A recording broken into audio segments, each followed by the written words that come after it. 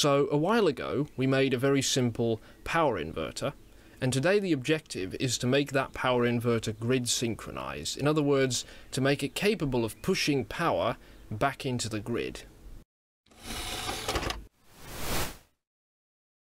So first of all, let's talk a little bit about the challenge that we're actually facing here, right? What makes a grid synchronized inverter special? How's it different from an ordinary inverter that we've already built? Well, in order to understand that, I've drawn something on this whiteboard. So what we have here is a graph with voltage on the vertical axis and time on the horizontal axis. And this line represents the voltage on the power grid. As you can see, the voltage on the power grid constantly goes up and down like this. And here in Europe it does that 50 times in 1 second, which means one of these periods, one of these up and down cycles, takes 20 milliseconds.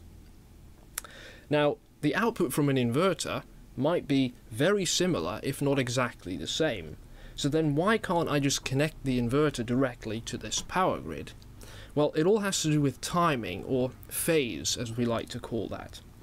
So even though the inverter might produce the same type of waveform, how do we know that it has the same timing as the one from the grid? I mean, if I connect my inverter to the grid, how do I know that when I press the button, how do I know that it turns on at exactly this point?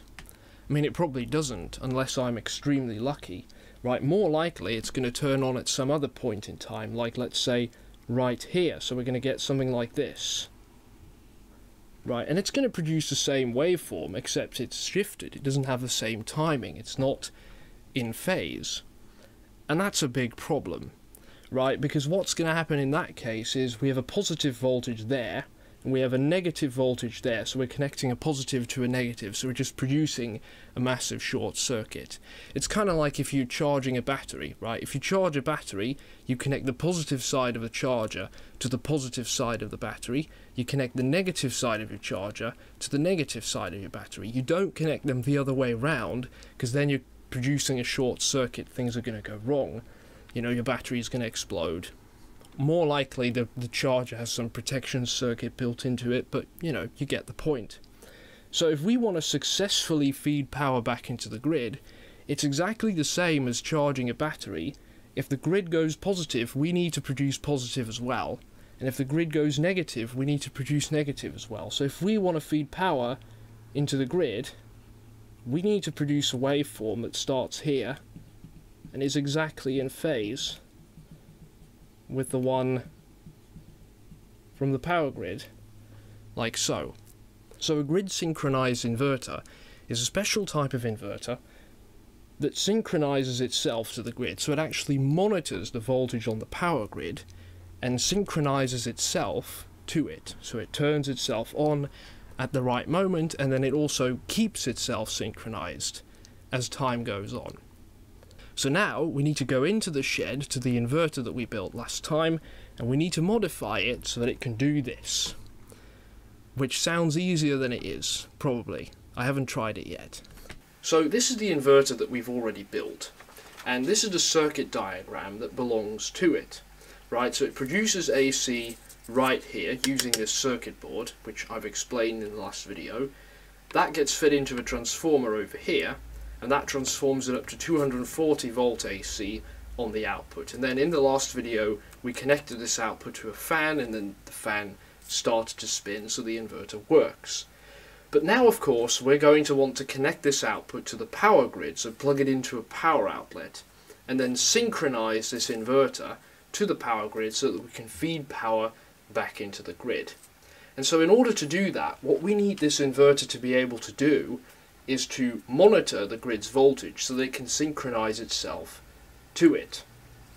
So the way that's going to work is we're going to add a wire right here. And so that wire is going to allow us to monitor the voltage in this point. So if you connect this inverter to the grid without operating these two MOSFETs, right, so the inverter is effectively still off, but it is connected to the grid, in this point we will see some kind of sine wave which represents the grid voltage. Now that won't be 240 volts AC because we've transformed it down, so it'll be some much lower voltage, probably around 6 volts AC. But we're not interested in the size of this voltage, we're interested in the shape and the phase of this voltage, because that allows us to set the timing of the inverter, that we just talked about, right? So that voltage needs to be monitored by this microcontroller so that it can then switch on the inverter precisely at the right moment, as we just discussed. However, there is a little bit of a problem, right, which is that this voltage is a little bit too high for our microcontroller to handle, because this is probably going to be around 6 volts AC or something, because what I think this transformer will output, but also it's going to be floating on top of the plus 12 volts of our battery. So it's going to be more than 12 volts, probably higher than 12 volts, whereas our microcontroller can only handle 5 volts on its input. So what we're going to need to do is feed that voltage through a voltage divider. How do I draw this properly? Which is connected to ground. For reference, this is ground, right? And then connect this to the microcontroller. So basically what this will do is just a couple of resistors or a potentiometer that'll shift down the voltage so that it doesn't destroy the microcontroller. But the basic principle, if you don't really get this, it doesn't really matter. The basic principle is that the microcontroller will monitor the voltage in this point, and that is what's going to allow it to turn on the inverter at the right moment. So we're going to add that wire to our circuit right now.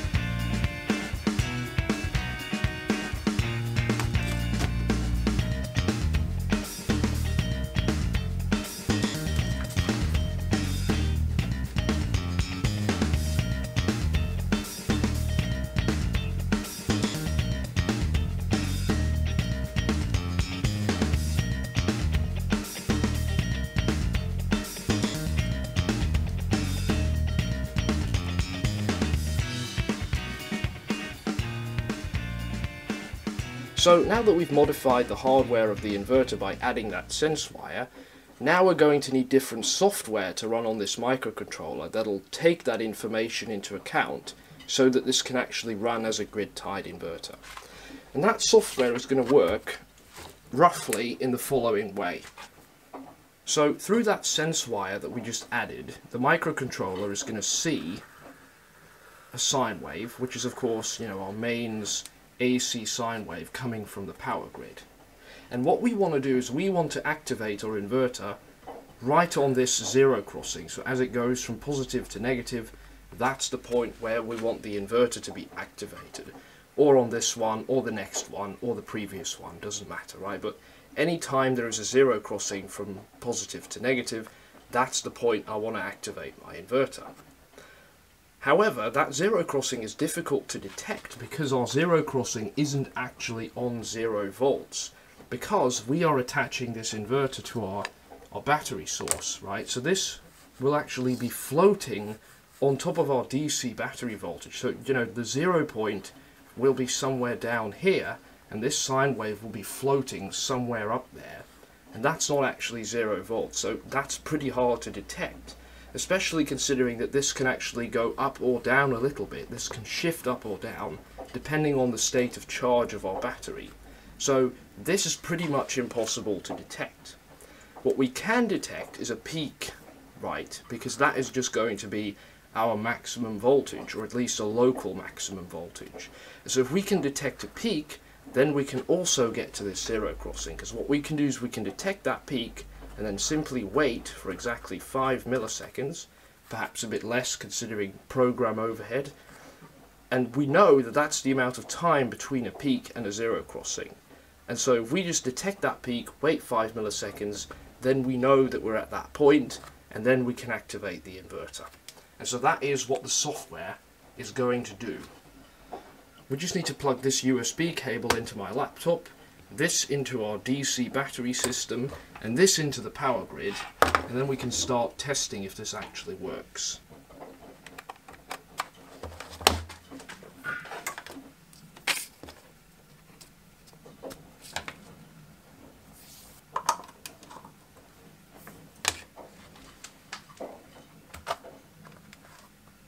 So now I'm going to upload this code, and in theory we're going to have a working grid-tied inverter. Now the potentiometer that's on here, the old one, still works. So when I turn this potentiometer, that'll increase the duty cycle and therefore increase the amount of power that we feed back into the grid. You can actually hear it's producing a bit of noise.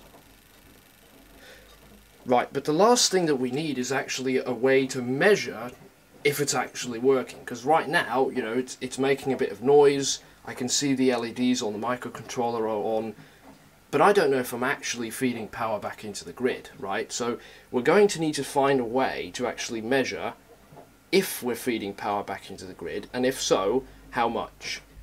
So this is the solution that I've come up with. This right here is a very simple, cheap wall power meter.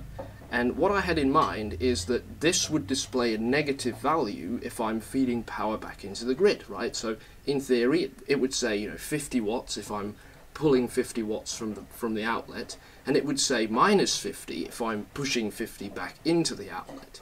But it turns out this thing doesn't actually do that. So this only displays positive values or absolute values. So if you push 50 watts back into the grid, it'll just say 50 and not minus 50. So you can't actually tell which way the power is going. So in order to solve that problem, I've also plugged in this cord, which is attached to an analog kilowatt hour meter. And the nice thing about this is that it has a disc inside it. See if I can focus the camera on that. There is a disc in there that'll spin, and it'll spin in that direction when you're drawing power from the grid, and it'll spin in the opposite direction when you're putting power back into the grid. And also this counter will actually count back.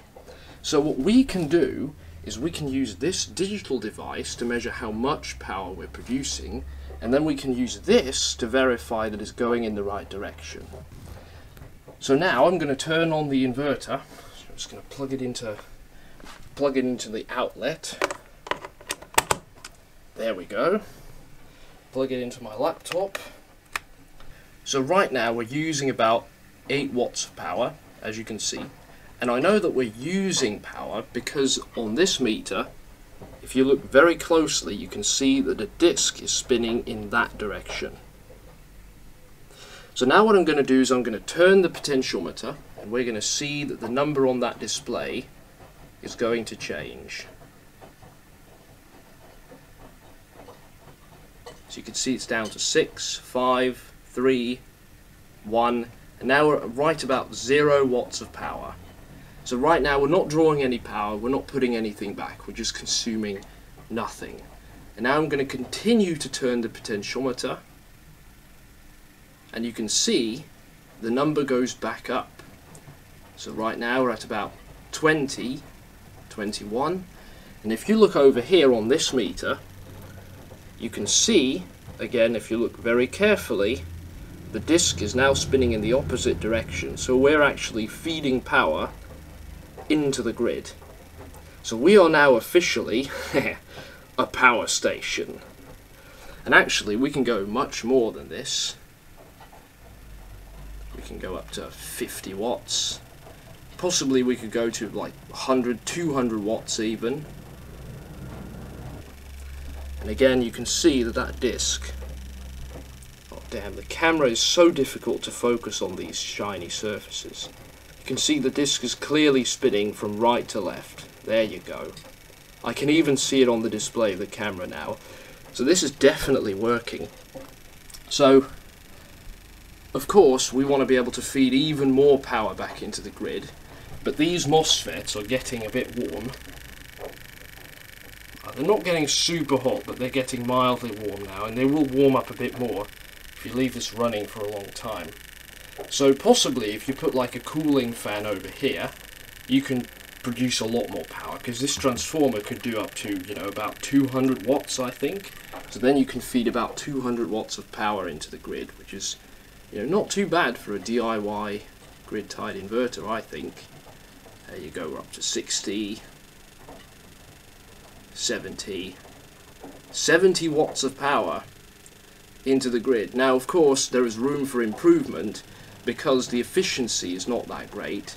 Because if you look over here on the DC power monitor, we're drawing about 100 watts of power or more, and we're only putting back 70 watts into the grid. So there is about 30 to 40 watts of power loss in our electronic circuit, or in this transformer, possibly in the transformer, because we're driving it with this square wave, so we're producing a lot of power loss there.